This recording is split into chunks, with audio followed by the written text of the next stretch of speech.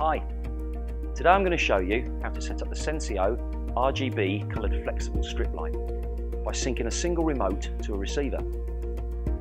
So we're going to take our driver, it's a 24 volt driver with 12 inputs on the port and it can take up to a maximum of 30 watt. So we'll use the receiver, we're going to take the end of the receiver and we're going to put that into any of the 12 available ports on there like that. So the next thing we do is we take our driver connection lead and we can insert that into any of the 4 ports on our receiver. That's all now connected up. So the next stage, I'm going to take the RGB flexible strip and male to female, I'm going to insert that into our driver connection lead.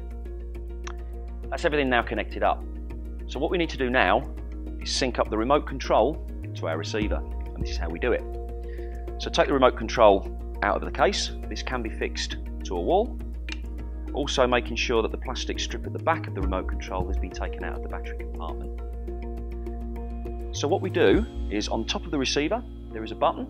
All I need to do is push that button, hold it until it turns permanent blue. Next, all I do is hold the remote control to the receiver, push and hold the on-off button until that blue light flashes. Great, so we're all synced up. So we can turn the lights on now and we can select our colour if that's how we want to do it. So we have red,